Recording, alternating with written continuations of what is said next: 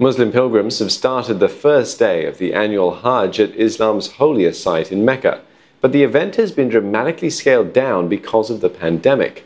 Pilgrims are wearing masks and maintaining safe distancing. They're also moving in smaller groups of 20. The event has been limited to around 1,000 pilgrims from within Saudi Arabia.